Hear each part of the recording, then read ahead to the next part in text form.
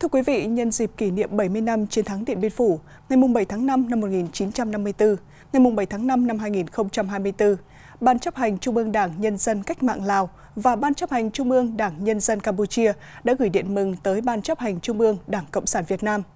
Nội dung điện mừng của Ban chấp hành Trung ương Đảng Nhân dân Cách mạng Lào có đoạn viết: Chiến thắng Điện Biên Phủ và thắng lợi trên các mặt trận giai đoạn 1953-1954 đã tạo điều kiện, môi trường thuận lợi và lợi thế trên bàn đàm phán để tiến tới ký Hiệp định Geneva lập lại hòa bình ở ba nước Đông Dương, Việt Nam, Lào, Campuchia, trên tinh thần tôn trọng độc lập, chủ quyền và toàn vẹn lãnh thổ của nhau.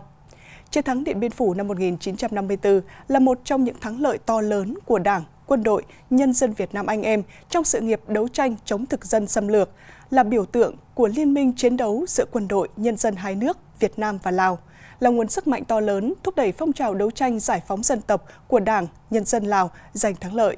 Đảng, Nhà nước và nhân dân Lào bày tỏ biết ơn sâu sắc và chân thành cảm ơn sự giúp đỡ to lớn, quý báu, hiệu quả, kịp thời mà Đảng, Nhà nước và nhân dân Việt Nam đã dành cho Lào trước đây, cũng như trong sự nghiệp bảo vệ, xây dựng và phát triển đất nước ngày nay. Nội dung điện mừng của Ban chấp hành Trung ương Đảng Nhân dân Campuchia có đoạn viết: 70 năm qua, chiến thắng Điện Biên Phủ lừng lẫy Nam Châu, chấn động địa cầu, luôn được người dân Việt Nam và bạn bè quốc tế khắc ghi trong lòng. Đặc biệt, đây là bằng chứng của tình đoàn kết, đồng cam cộng khổ giữa ba dân tộc Việt Nam, Campuchia, Lào. Đảng Nhân dân Campuchia tin tưởng chắc chắn rằng dưới sự lãnh đạo đúng đắn và sáng suốt của Đảng Cộng sản Việt Nam do đồng chí Tổng Bí thư Nguyễn Phú Trọng đứng đầu, nhân dân Việt Nam tiếp tục giành được nhiều thắng lợi mới, to lớn hơn nữa trong việc thực hiện nghị quyết Đại hội đại biểu toàn quốc lần thứ 13 của Đảng.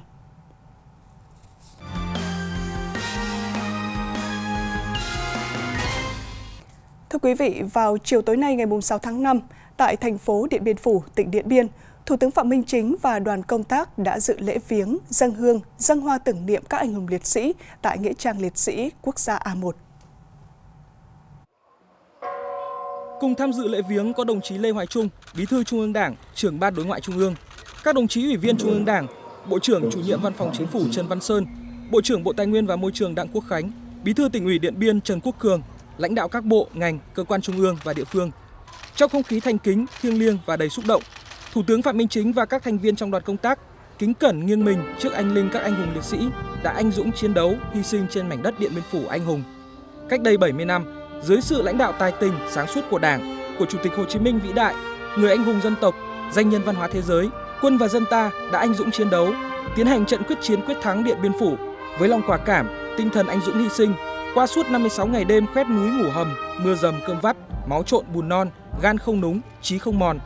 Các anh hùng liệt sĩ, chiến sĩ Điện Biên đã cùng toàn Đảng, toàn quân, toàn dân ta làm nên chiến thắng lừng lẫy Nam Châu, chấn động địa cầu. Chiến thắng Điện Biên Phủ mãi mãi là bản anh hùng ca bất diệt, một dấu mốc bằng vàng trói lọi trong lịch sử dân tộc ta, non sông đất nước ta. Được xây dựng năm 1958 và nhiều lần sửa chữa, nâng cấp, Nghĩa trang liệt sĩ quốc gia A1 cách điểm di tích lịch sử đồi A1 khoảng 100 m về phía nam, là nơi yên nghỉ của 644 chiến sĩ đã anh dũng chiến đấu, hy sinh trong chiến dịch lịch sử Điện Biên Phủ năm 1954. Thưa quý vị và các bạn, tối nay tại quảng trường 7 tháng 5, thành phố Điện Biên Phủ, tỉnh Điện Biên đã diễn ra chương trình nghệ thuật đặc biệt Điện Biên Phủ mốc vàng lịch sử. Dự chương trình có Thủ tướng Phạm Minh Chính, các đồng chí nguyên Tổng Bí thư Nông Đức Mạnh, nguyên Chủ tịch nước Nguyễn Minh Chiết, Trương Tấn Sang, Nguyễn Xuân Phúc, nguyên Thủ tướng Nguyễn Tấn Dũng, nguyên Chủ tịch Quốc hội Nguyễn Văn An, quyền Chủ tịch nước Võ Thị Ánh Xuân, Thường trực Ban Bí thư, Trưởng Ban Tổ chức Trung ương Trương Thị Mai, Phó Chủ tịch Thường trực Quốc hội Trần Thanh Mẫn, Trưởng Ban Nội chính Trung ương Phan Đình Trạc, Bộ trưởng Bộ Quốc phòng Phan Văn Giang, Bộ trưởng Bộ Công an Tô Lâm, Bí thư Thành ủy Hà Nội Đinh Tiến Dũng, Bí thư Thành ủy Thành phố Hồ Chí Minh Nguyễn Văn Nên, cùng các đồng chí lãnh đạo, nguyên lãnh đạo Đảng, Nhà nước, đông đảo nhân dân tỉnh Điện Biên và các vị khách quốc tế. Chương trình nghệ thuật Điện Biên Phủ mốc vàng lịch sử là chương trình nghệ thuật tri ân các anh hùng liệt sĩ và những người có công với cách mạng, thể hiện đạo lý uống nước nhớ nguồn của dân tộc, đồng thời góp phần tăng cường giáo dục truyền thống cách mạng và trách nhiệm của các thế hệ, nhất là các thế hệ trẻ đối với quê hương đất nước. Chương trình mang đến cái nhìn về Điện Biên hôm nay, từ chiến trường khốc liệt năm xưa, những thế hệ hôm nay đang chung sức xây dựng quê hương trong sự phát triển chung của đất nước với tinh thần tự hào quá khứ, hướng tới tương lai, qua đó gửi đi thông điệp về khát vọng hòa bình của dân tộc Việt Nam.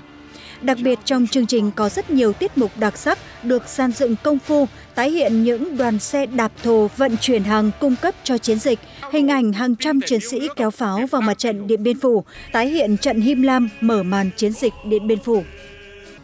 Sáng ngày 6 tháng 5 tại Bảo tàng Quân đội Nhân dân Lào ở thủ đô Viêng Chăn, Đảng, Nhà nước và Quân đội Nhân dân Lào tổ chức lễ khai mạc triển lãm ảnh kỷ niệm 70 năm chiến thắng Điện Biên Phủ, chiến thắng buộc thực dân Pháp phải ký hiệp định Geneva, chấm dứt chiến tranh xâm lược Đông Dương và công nhận nền độc lập, chủ quyền và toàn vẹn lãnh thổ của ba nước Việt Nam, Lào và Campuchia.